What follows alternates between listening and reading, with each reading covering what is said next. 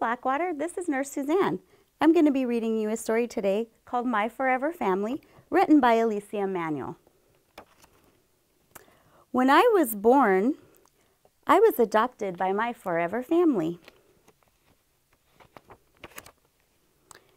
That means I have two mommies, a tummy mommy and my forever mommy. My forever mommy and daddy love me very much. They give me hugs and kisses every day.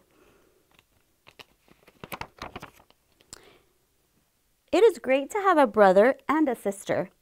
We like to run and play together. I am lucky to have lots of grandmas and grandpas. They share their hearts with me.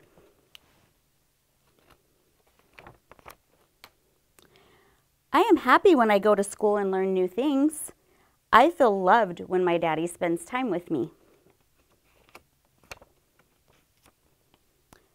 I smile and laugh because I'm so happy that I'm growing. My forever family loves me, and I love all of them. Thank you.